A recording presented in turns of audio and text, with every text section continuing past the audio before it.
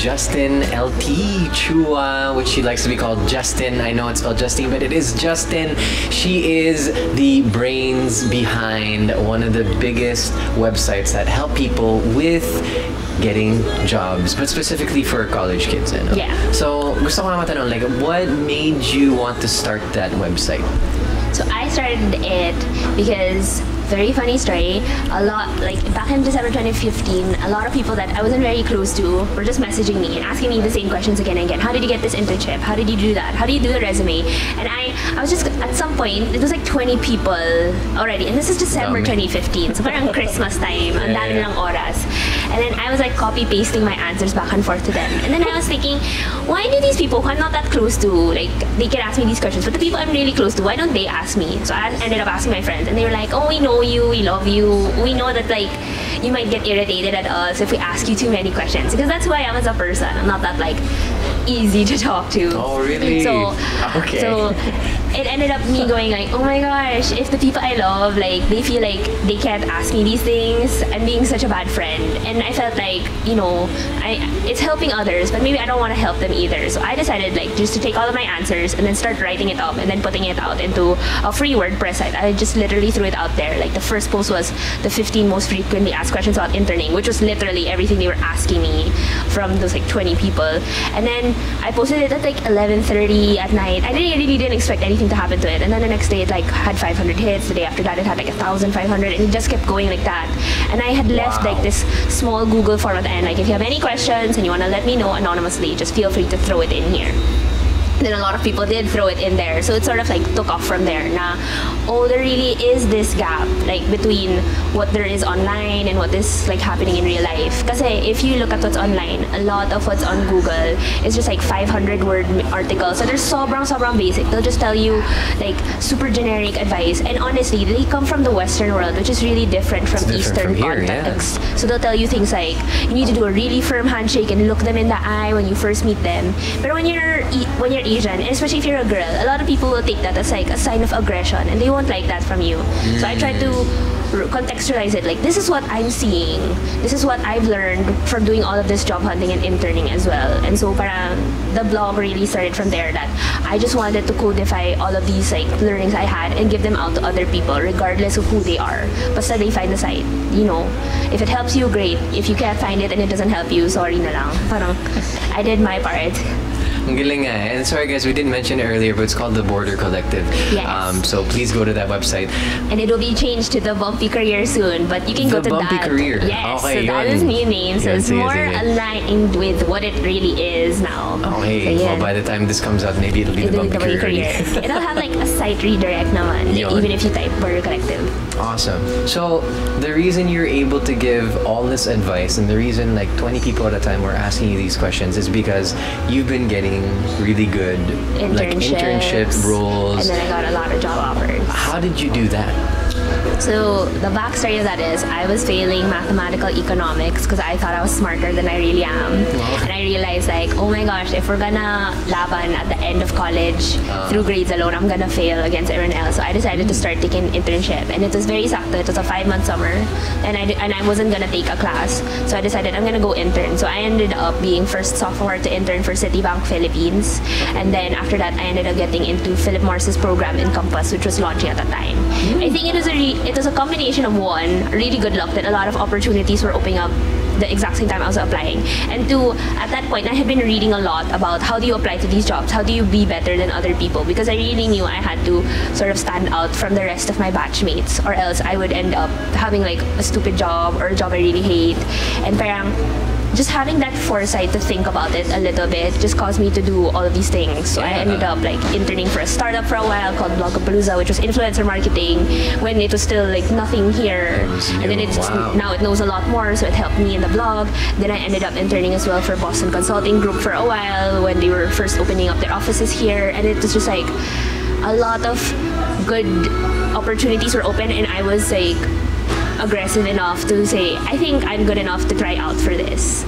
So, and it worked. And then like the techniques that I did, like to tell myself from the mindset to how I write it, that's what I put in the blog as well. Like, if I can do this as the terrible person I am from school and like from as a person talaga, then you can do it too. I believe in you. And it's helping people. It really helps it's helping people. Did you fail in your first? I'm curious about your first internship.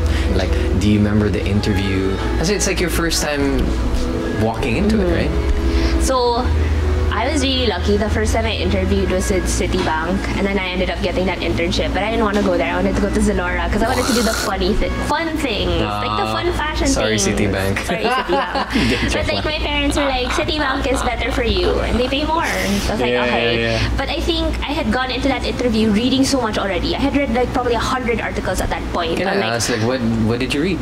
How do you get into Google? How do you get into McKinsey? And then I use that same like principles here. So it was like, it was just a lot of me doing research and thinking, can I do this? Can I do that? And then taking it there. So structuring, how do I talk about stories? How do I present myself? Like the branding side of it as a job applicant. Like I was just trial and erroring it there. And I think it was a combination that they weren't expecting a 19-year-old to come with that much like bravado. Because everyone else in the room was a senior already or a junior, and they were probably like 21. So and I really looked like a little kid, even more than I do right now. Like I really looked like a little kid going into that room. And they found that refreshing. So there. Was it easy for you? No, like to this day I still find interviews like really hard and public speaking really hard, but I just push myself to do it every single time. I just think like if I fail, nobody knows I failed because I didn't tell them in the first place. And I think that's just always been my motto. If I fail, it's only me who will know I failed, because I'm not gonna tell anyone else like, hey, like maybe someday I'll write about it on a blog. I'll make a full list of every place that rejected me so that you can see that, you know, maybe these 6 places said yes, but like 100 places said no to me or stopped replying to me then. How do you handle rejection? I think first I like cry and I get really angry. Of Sorry, course. no need to laugh at that. No, like but it's you cry a little bit. And you're like I'll cry and I'll say like why? It's I'll tough, go through like I'll just go through like the 5 stages of grief and all that, like depression, bargaining. Maybe they just lost my application in the mail. But then I think that you know, at least now I know that I tried and they rejected me. Let's go try somewhere else. Let's do something else. Maybe it's a sign that I should just do a complete 180 or a 90-degree turn from there. So like I initially was like applying to marketing positions, and then I was like doing some stuff for them, but I realized it's not something I really want to do in the future, like for big brands. So I decided to like pivot from there and do something else, which is project management. And then when I want to do marketing, I want to do it for like small stuff, like small businesses, for my own blog, things like that. Because like they want to do the big scale Facebook ad stuff, but when I tried to learn those things, when I tried to parang make my way through that world, I realized it's too hard and it feels like not me. So you know, just finding like this isn't something I want to do. I need to go and pivot and like turn slowly to wherever it is that feels better for me and what I want to learn. That's one of the most difficult things, no? When you're in college, sometimes you're in a course where parang malabo yung pupuntahan mo sa buhay. So you obviously experimented with different internships. How do you figure it out? Like, or are you figured out, or are you still figuring it out? I always say this as well to like my students and anyone who asks me for career advice. It's easier to find out what you don't want to do kaysa what you want to do. So when you can find out what you don't want to do, it closes up those doors and lets you focus on other doors. So parang for me, I realized finance is not something I'm going to go into. Supply chain, engineering, operations, stuff like that. Anything that is very detail oriented, it's not something for me. So just like being able to say no to like these jobs and then see the commonalities on why I'm saying no to these jobs. Now it requires you to be super detail oriented. It requires you to have a strong grasp of numbers and like abstract concepts. Parang it helps you realize what you want to do more in the future. Like I really want to go into content that people see and content that people like understand based on like what I do in my current job and what I do with the blog.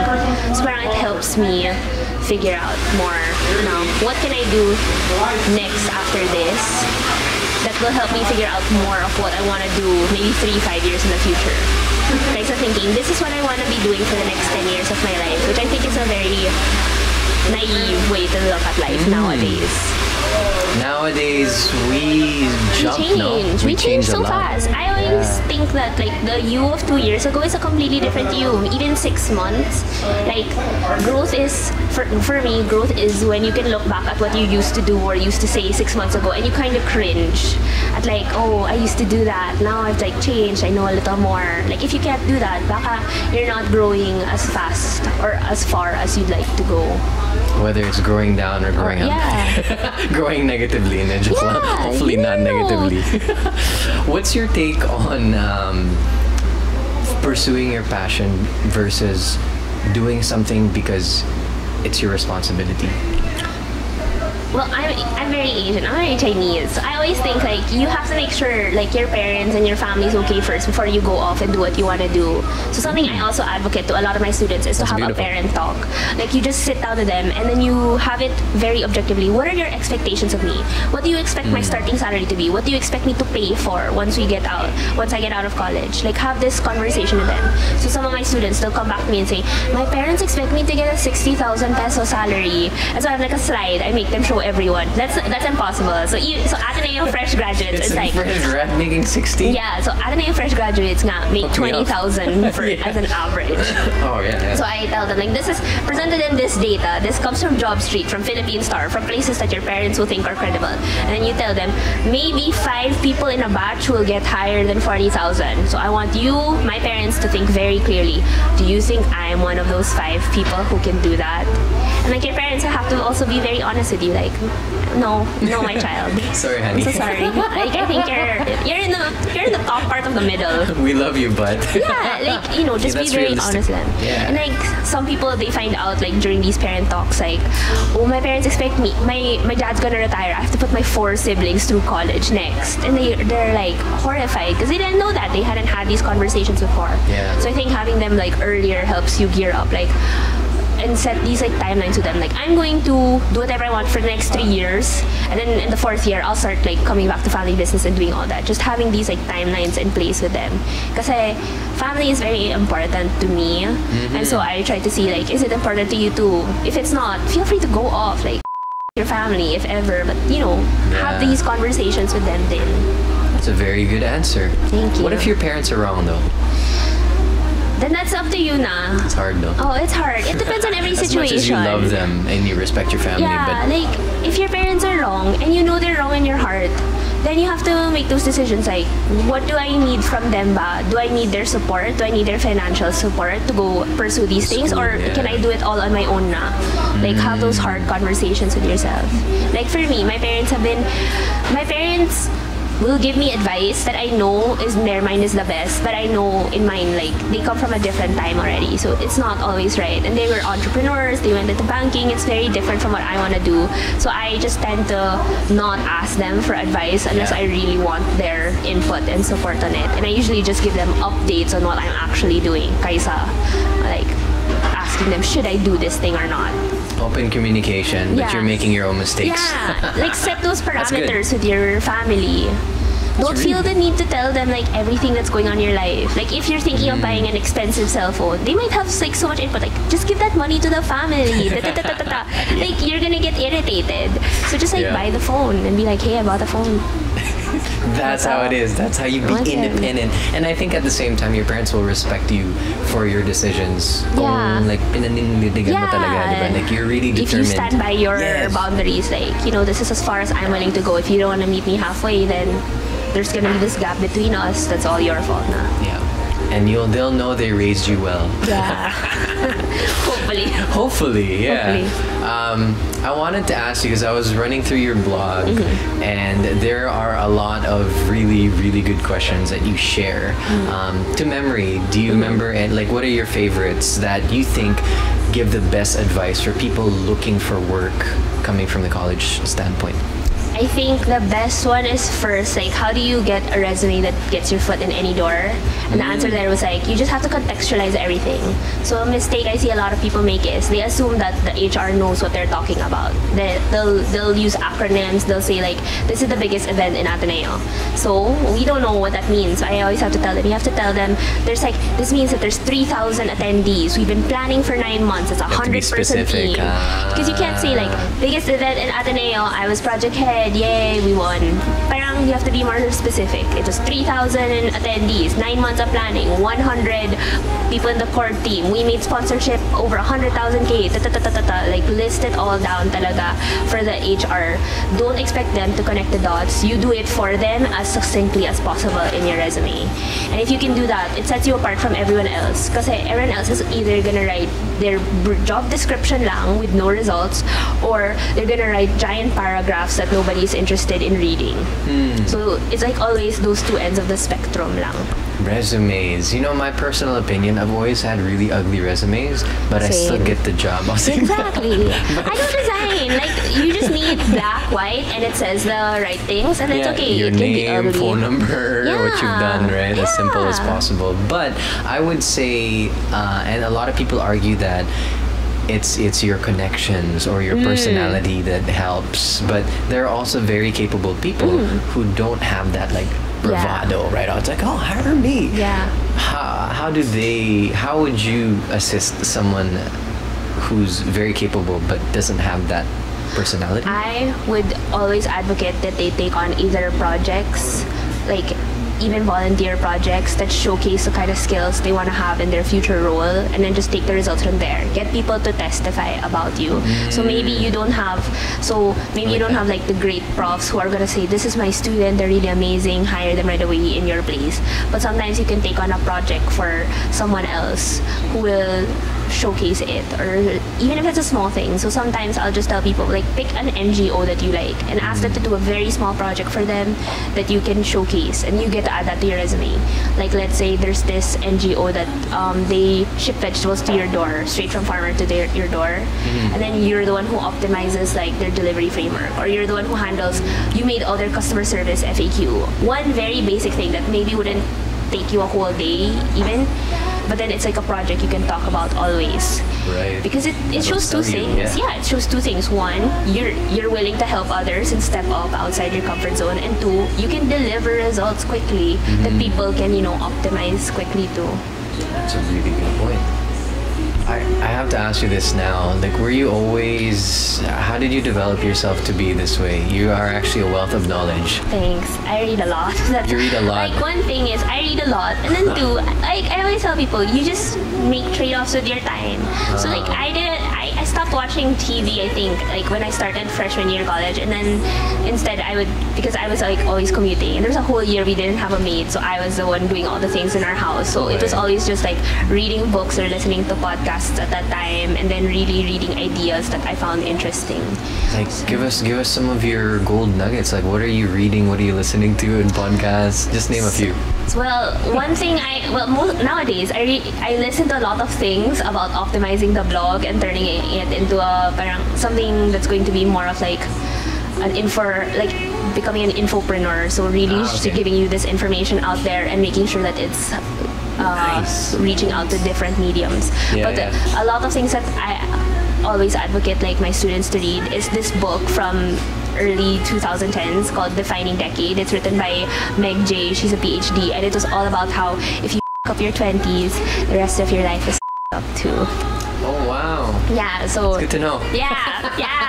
It's really great. Like it goes into like money, career, love, and like you take it with a grain of salt because like her students were kids who could afford to come to therapy to her. But it was a really good read. Like it always tells you that you can't keep thinking like I'll do this in the future. I'll do this in the future. You really have to have a plan. Like let's say you want to be a lawyer by 29. How long do you have to be in law school?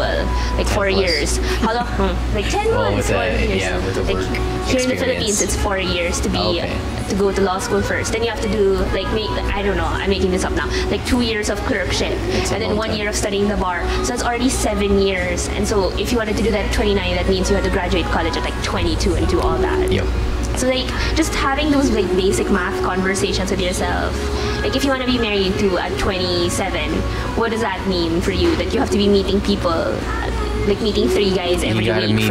3 guys a week. Yeah, 3 guys a week. Just talk to them. Like, am I gonna marry you? things like that. Am I gonna marry you? Or you? Or you?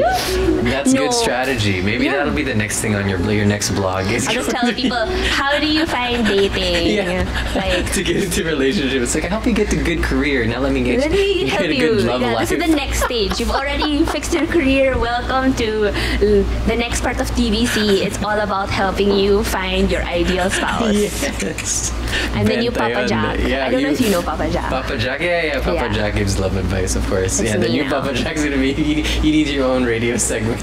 Like, and I'll just be telling them, you're not optimizing your strategy. There's not enough guys coming into the funnel.